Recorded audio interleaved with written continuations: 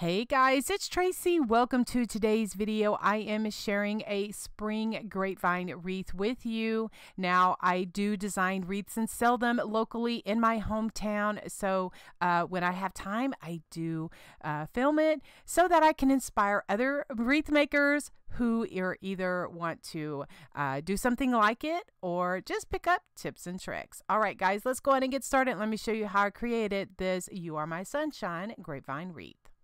Now I'm starting with an 18-inch grapevine wreath, and I have the most luck finding them at either Hobby Lobby or at Michael's. And these are some of the flowers that I'm going to be using. Those either came from Walmart or from Hobby Lobby. The You Are My Sunshine sign is a metal sign that I found at Walmart a few years ago, and I'm going to be attaching that to the center of my wreath. I'm also using some of this green eucalyptus from Walmart. Now, the greenery that I already had stuck into the grapevine wreath, for whatever reason, my camera did not film it, so I apologize about that, but that greenery also came from Walmart. I just cut it apart and just stuck it, just glued it into the grapevine in between the twigs. So I cut apart stems of the eucalyptus, and I'm dipping them into my glue pot. It's just a little electric skillet that I melt glue sticks in, and I like to use the Gorilla brand glue sticks. I do feel that even in the Texas heat, that is where I'm located, guys, in the Texas heat, they hold up very well. Now, for my metal sign, I have this small hole puncher. I got it at Hobby Lobby. I'll put a picture for you here. Also, you can get it off of Amazon. And what I'm doing is I am just, punching 4 small holes in there. And then I'm just using some wire, and I just attach my sign just with that wire. I thread it through the grapevine and then thread it through the hole. And then what I'm going to do is actually use the wire as part of the decoration. I just use my needle nose pliers just to do some curly cues and actually, secure it. It actually is part of the decoration for my sign. So at the beginning, when I pulled out all of the flowers with the pink and kind of like turquoise roses, I was trying to go off of the sign, just pull in colors of the flowers off of the sign. But once I started putting in my greenery and then putting in these yellow flowers from Hobby Lobby, I decided I was not going to use those pink and turquoise roses.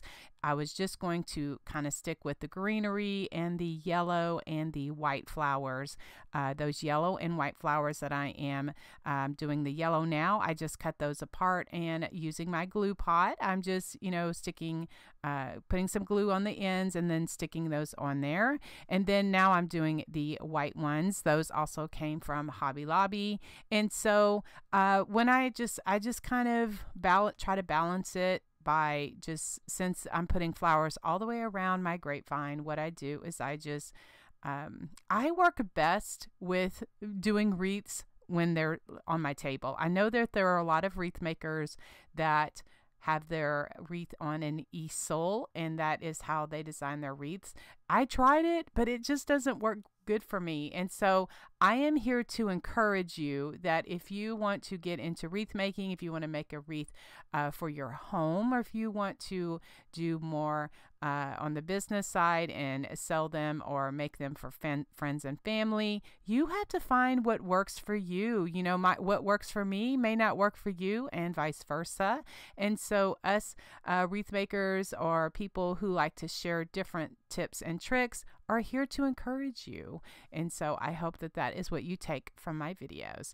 All right, so then now what I've decided is I have some of these little bushes from the Dollar Tree, and I just cut off a little bit of the stem, and then I am just adding those different pieces. I love these. They have them every year at the Dollar Tree. Walmart even seems to have some of those. They have like yellow, and they have different, just different flowers and greenery in there. And so it just really makes it look really nice.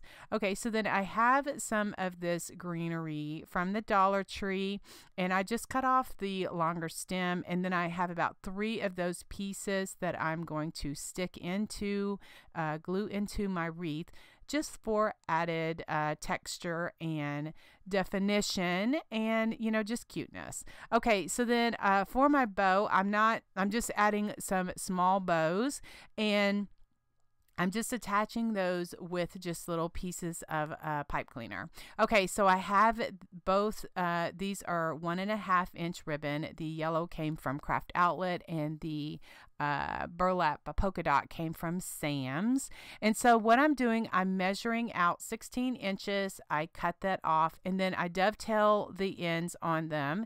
And so I'm going to be putting a yellow and a burlap with the polka dot on, like one loop is the burlap and polka dot, and then the other loop is the yellow, and it just kind of adds a little bit of interest, you know, kind of change it up a little bit. And then I just put bows like that. Like I said, I attach them sporadically throughout the entire wreath with just a pipe cleaner, just to make sure that it was secure. And I just love the way that it just adds just a different just texture and just different cuteness to my spring wreath.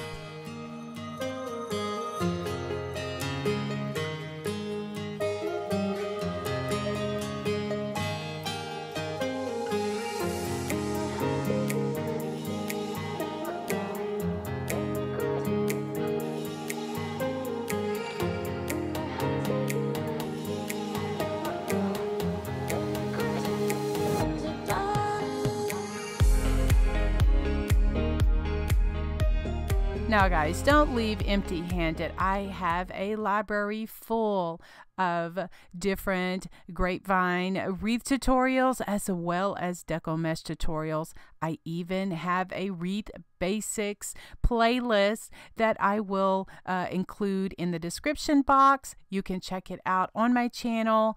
I do love to do wreaths, and like I said at the beginning of the video, I do sell them locally in my hometown. Thanks so much for watching, guys. We will see you in the next video. All right, God bless you and have a wonderful day.